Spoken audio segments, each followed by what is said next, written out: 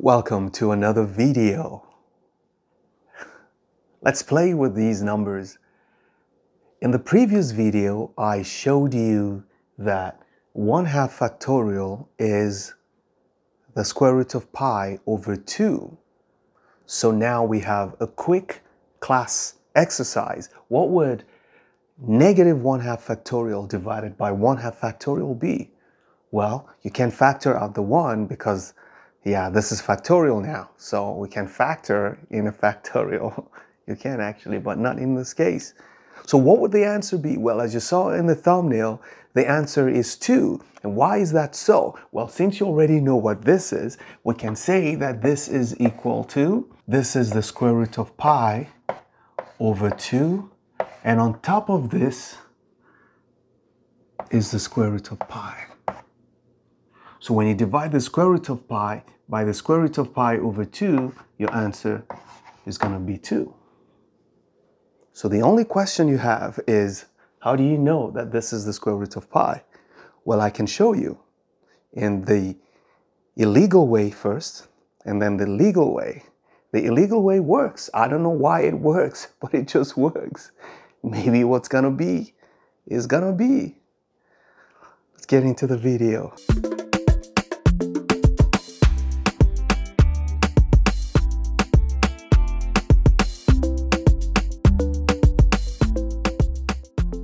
So I'm going to show you the illegal way first. Why am I saying it's illegal? Because you guys are putting pressure on me to say it is illegal, but it works. We know that x factorial is equal to x times x minus 1 times x minus 2 factorial. You just keep going. Factorial. I know it's not defined that way unless when this is a natural number, right? Let's go unnatural now. Someone said that mathematicians have unnatural desires. That's the wrong way to use that expression. Okay, don't ever say that. I do not have unnatural desires. Okay, so let our x be 1/2. So I know that 1/2 factorial will be equal to 1/2 times 1/2 minus 1 factorial. But I know that 1/2 factorial from the previous video using the gamma function or the pi function was square root of 2. Square root of pi divided by 2 will be equal to 1/2 of negative 1/2 factorial. You see? This is half of this. This must be pi over square root of pi. It's just as plain as day, because if I multiply both sides by 2, I can clearly say that negative 1/2 factorial is equal to square root of pi. And that's it. Oh, that's a bad line.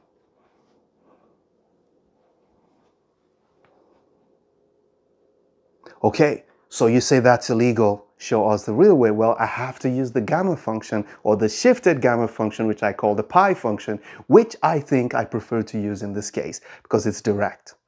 Let's do it. So recall the definition. We know that the pi function is defined as pi of x is equal to the integral from 0 to infinity of t to the x times e to the negative t dt.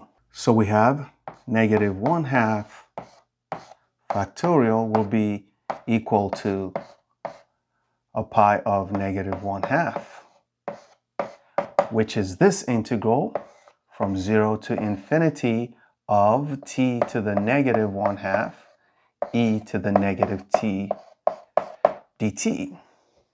So we'll have to do some u substitution because there's no direct way to integrate this. Even integration by parts, this is not going to get easier.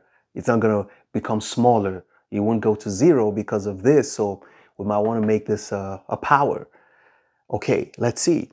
So the way this is, I can say with u substitution, I can say in order to, because of this half power, we can say let u squared be equal to t. That's the best substitution.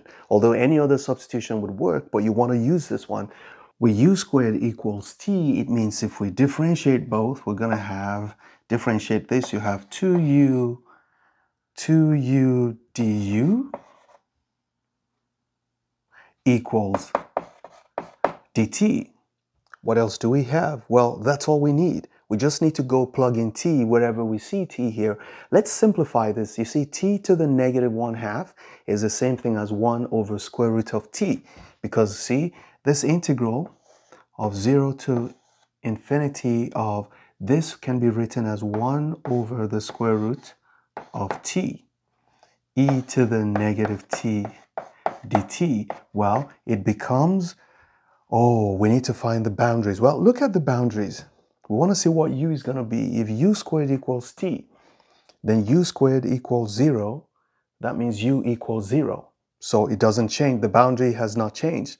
And when u squared is infinity, it means u is infinity, because there's no number that you can square to get infinity except infinity. So the boundaries remain the same.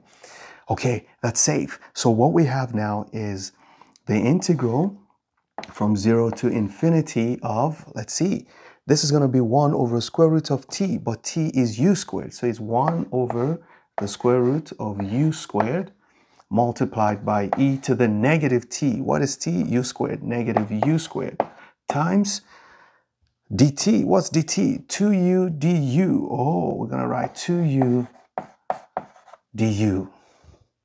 Nice. Okay, let's see if we can clean this up.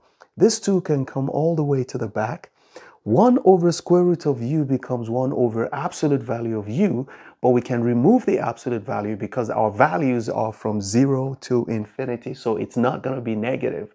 Okay, now, so this is going to be 1 over u times u. Oh, so this, let's write it one more time. This is going to be the integral from 0 to infinity of, there's going to be 2, and there's going to be u, and there's going to be 1 over u, and there's going to be e to the negative u squared du. Okay, so this is what we have, and this cancels this. There's going to be a 2. So ultimately, what we have is just, so we know that negative 1/2 factorial is equal to the integral from 0 to infinity of, there's going to be a 2 outside, and e to the negative u squared du, that's all. So I'm going to put the 2 here and write e to the negative u squared du. This is equal to 2 times, remember this is the Gaussian integral, the half Gaussian integral, because it's now from negative infinity, which is the same thing. That's how we got this, right? It's just 2 times the square root of pi over 2. So you can confidently say, using the gamma function or the pi function, whatever you want to call it, you know that negative 1 over 2 factorial is equal to, come on, the square root of pi. Right there.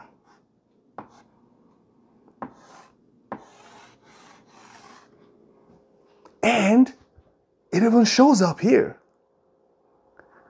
Okay. Never stop learning. Those who stop learning, stop living. Bye-bye.